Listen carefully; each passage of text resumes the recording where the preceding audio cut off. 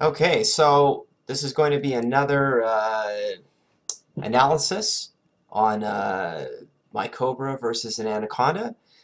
This will be the third time I'll have recorded myself, I do believe, fighting an Anaconda, and I'm getting a little bit better, and I'm going to talk about what I'm doing better, what's working, what's not working, and why I'm doing what I'm doing. And so let's get started.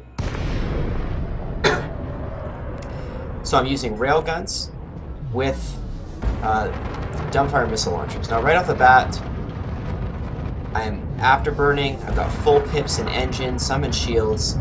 That was really close. I could have died right there. We're taking a lot of damage. I'm just trying to get into position. Now I'm switching my power to my weapons, and I'm like, why am I not getting the crosshairs? Because I have my D scanner out, so it's take me a second. Got to figure that out. There we go. And what I tend to do is just try to hug his ass and just go heavy on railguns. Just launch them over and over and over again, while avoiding the nose of the ship. I'm using voice attack to activate my shield booster, or my shield cell, and my chaff.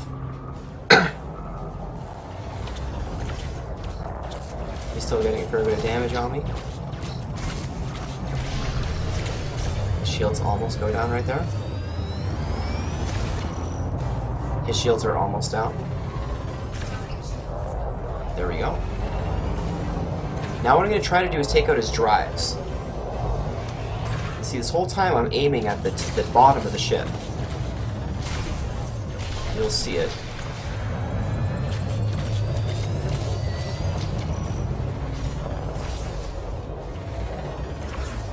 See the little explosion there? Left-hand side? More explosions. His drives are now destroyed, I do believe. Now I'm aiming more towards the center of him. Now the reason I was aiming more towards the center is because I want to hit his power core, or whatever it's called. Yeah, this is how you do it. I'm getting a lot better at this. He's at 23%. At this point, I think I'm going to just use dumbfire missiles just to finish some sky off. Afterburning to turn around really quickly.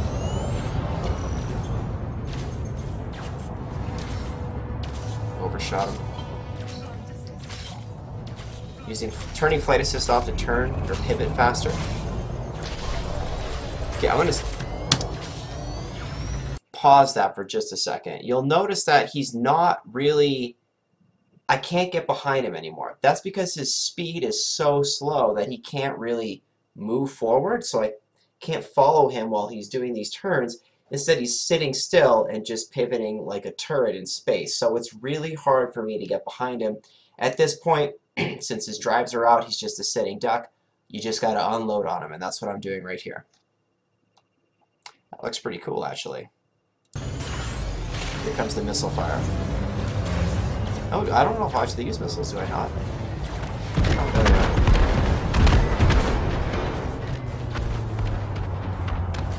He's dead. And there we go. Easy fight. I didn't even lose my shields. I used up all my railgun shots and some of my missile shots, so I'm being much more effective with the little bit of ammunition that I have. Now I'm going to go turn this mission in. So getting a little bit better at fighting the Anacondas with my Cobra setup.